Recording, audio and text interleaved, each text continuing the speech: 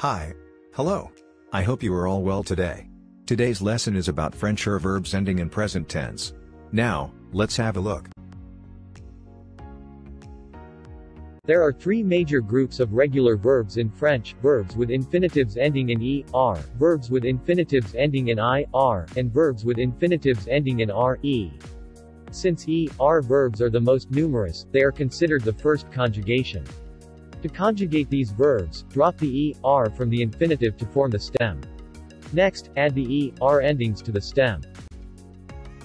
Here are the ending for each subject pronouns for present tense in French: e, s, e, ons, easy, et. Now that you know the endings for subject pronoun, let's conjugate the verbs ending in verbs. La conjugaison du verbe donner au présent. Je donne, tu donnes, il donne, elle donne, on donne, nous donnons, vous donnez, il donne, elle donne. La conjugaison du verbe parler au présent.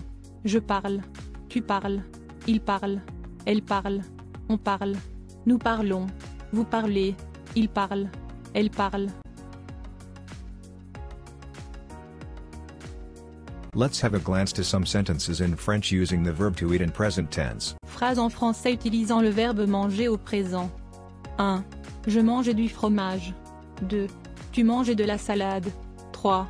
Il mange du pain. 4. Elle mange du gâteau. 5. Nous mangeons de la viande. 6. Vous mangez du poisson. 7. Il mange de la pizza. 8. Elle mange du dessert. I hope you have learned my simple lesson on how to form the French verbs ending in present tense. Thank you.